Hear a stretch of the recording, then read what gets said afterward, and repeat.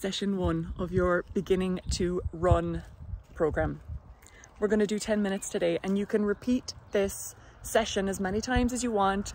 Stay on this session for as many weeks as you like. You can do it two times a day, 3 times a day, whatever you want. You do not have to have your makeup done. You do not have to take off your glasses. You do not have to have the most up-to-date training gear. This is nice and easy. Okay, give it a go. Let me know how you get on. And if you decide to do this session and you take a photo of yourself or a selfie of yourself or a photo of your route or a record of your time on your watch to have a starting point, post it to social media, tag me at fionodonnell.ie, because I would love to celebrate your efforts. We're going to start our session with a 2-minute walking warm-up. Now, you're going to see that halfway up this drive, I spot one of my neighbours and stop for a chat. Ideally, you want to be moving for a whole 2 minutes. And what I'm going to ask you to do is just observe your RPE. And what that means is your rate of perceived exertion or your rate of perceived effort. And essentially what I want you to be able to do is breathe normally. You're just starting to get moving.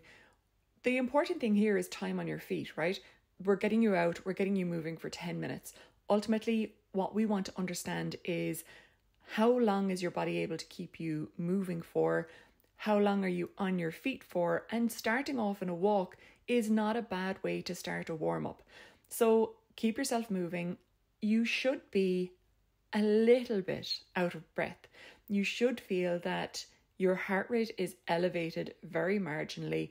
For the first 2 minutes, it's nice and easy, and the first 2 minutes are just about understanding how this is feeling. Are you out of breath?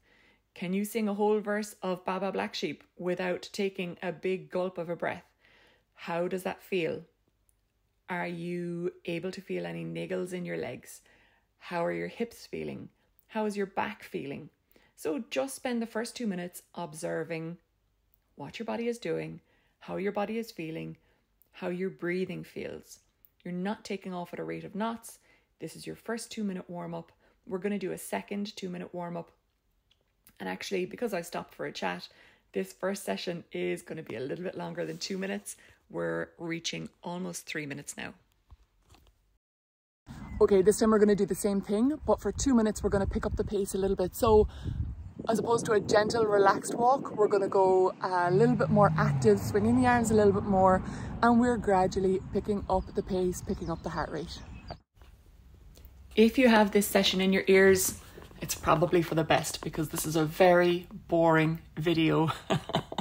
It's just me walking up and down the drive with my dogs. So for this part of the 2 minutes, I'm swinging my arms a little bit more and I have increased my pace. Now, let's have a chat about how we increase pace. I think when we were younger and we were told to walk faster, we tended to create this longer stride and stride out to the front.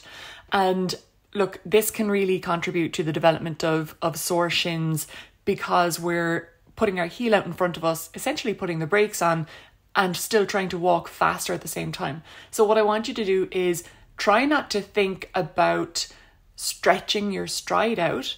I want you to think about keeping your stride length the same. Nice, not necessarily short strides, but moderate strides, and landing the foot underneath your hips as much as possible.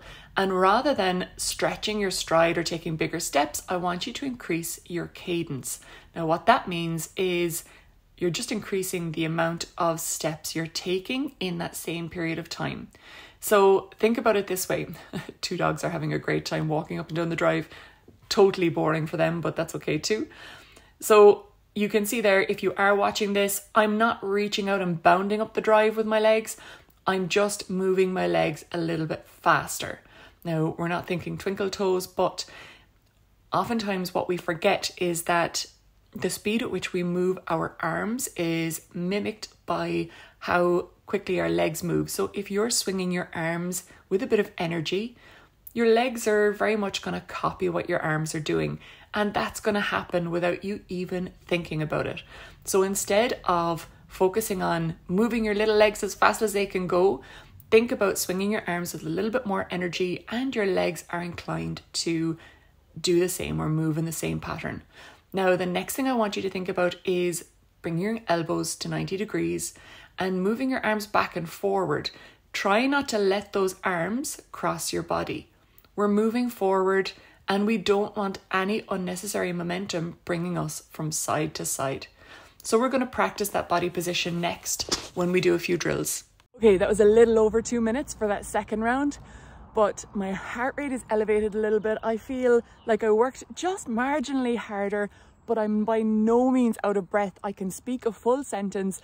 And the next step now is we're going to add in a bit of a skip. So what I'm going to do is I'm going to skip up the driveway about 20 seconds and then walk back. Skip up, 20 seconds, walk back. I'm going to do that 4 times. Okay, let's start skipping. I'm going to tell you how long you're going to skip for, and I'm going to tell you when to stop. Now, why we're skipping is we're working on propulsion, or we're working on pressing ourselves away from the ground and with a little bit more force. And that's what we're doing when we're running. So, okay, you can ease off there now. We're going to start walking for recovery. So walking back to our starting point, or if you're doing a loop or you're doing this session as part of your daily walk, you just keep walking and I will tell you when we're going to start our skip again. So this is the recovery phase. You might find that your heart rate has increased a little. That's perfectly normal. This is all part of building your fitness as well. Get ready to go skipping again. Nice and gentle, let's go. So skipping, swinging the arms, opposite arm, opposite leg coming forward. And again, I want you to think about moving those arms forward, not across your body. We're not trying to get as high as we can. It's just a gentle, relaxed skip. And we're going to finish the skip there and start walking for recovery. We have 2 more of these sessions to do, or 2 more of these repeats to do.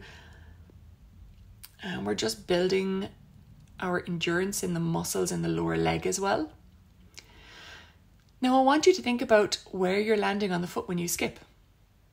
Okay, I want you to think about that ball of the foot, not right up on the tips of the toes. Are we ready to skip again? In 3, 2, let's go.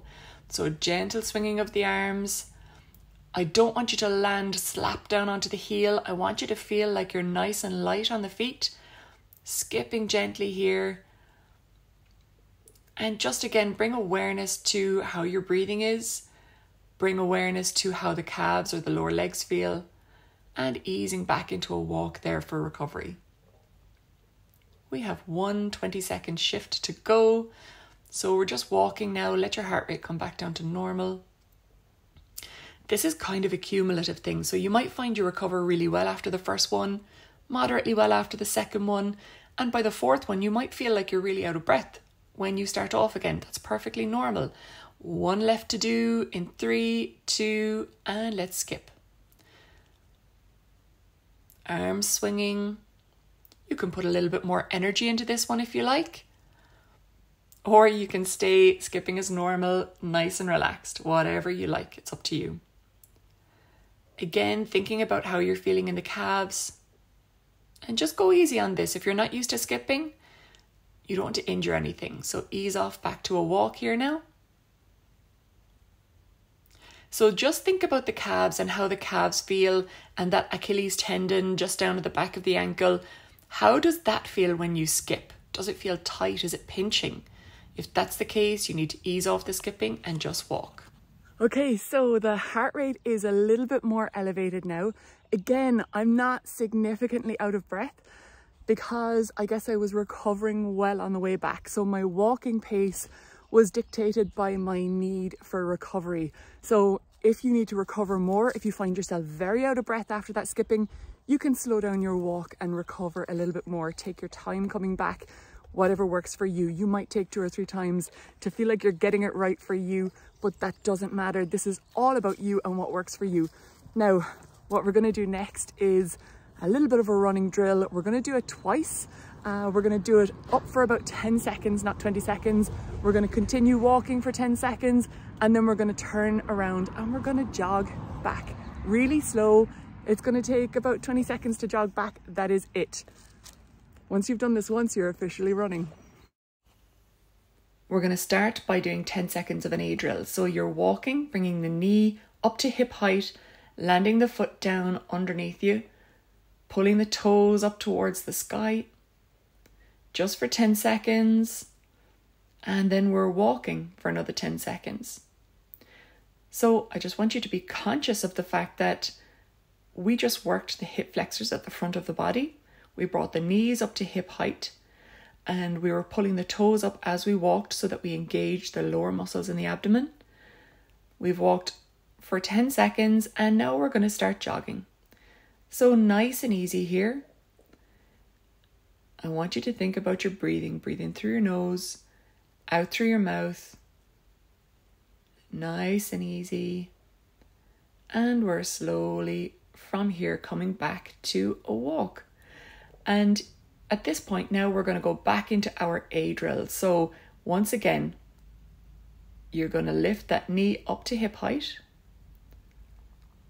And I want you to lift the opposite arm to the opposite leg. You can see me doing it here in the video. Knee is up to hip height, toes are pulled up towards the sky. And I'm bending at the elbows. So 2 more steps on either leg. And from here, we're going to jog again. So nice, easy jog. I want you to move the arms in the same way you were moving them while you were doing that drill. Bent 90 degrees at the elbows. And we're just jogging for 20 seconds. Nice and slow. You should not be completely out of breath doing this. We're going to turn and walk. So nice and easy with the walking now. Breathe in through the nose, out through the mouth, and give yourself a chance to get the breath back.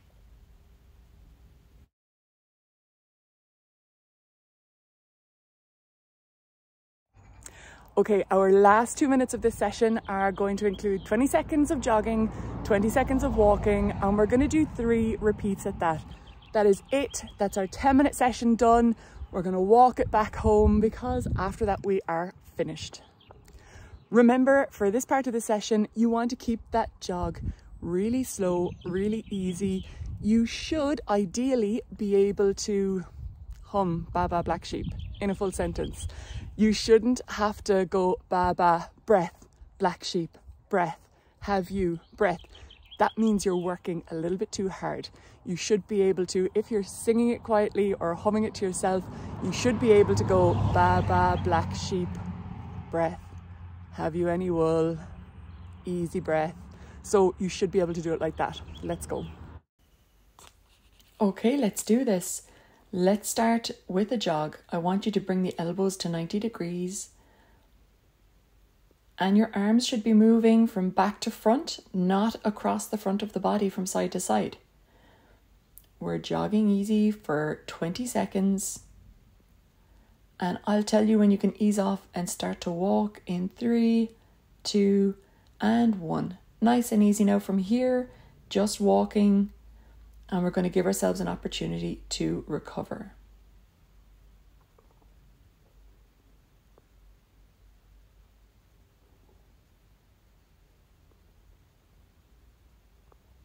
And starting to jog again. So nice and easy. Keep that movement slow. We're not looking to sprint here. We just want this to be an easy jog. We're starting at the very basics. This should not be killing us. It should not be hurting really bad. And we're going to bring it back to a walk. We've got 20 seconds of walking now. So breathe in through the nose, out through the mouth, and just give yourself the opportunity to recover. In 5 more seconds, we're going to jog again. So let's go in 3, 2, 1, and let's bring the jog on. You're doing a great job. Breathe in through the nose, out through the mouth. We're halfway through this little interval. So this is what we call interval training, where you're making intervals out of a run and a walk. And we're going to slow down to a walking pace now. So walking for 20 seconds. So essentially we are doing intervals between a walk and a jog here. Sometimes when you're a more experienced runner, you can do a jog and a faster run. We'll start building our way up to that. And that's it. Simple as 2 minutes, 20-second intervals, walk, run. That means we do 3 20-second jogs. Your first session is done. My session is done. I hope you enjoyed that first 10-minute session of your running career. If you found that really easy and you want to up the ante a little bit, you can increase your effort level by going a little bit faster during those 20 seconds, or you can increase the duration of your run time and make those 20 seconds stretch out a little bit longer. Let me know how you got on. Tag me at FionaO'Donnell.ie because I want to celebrate your efforts.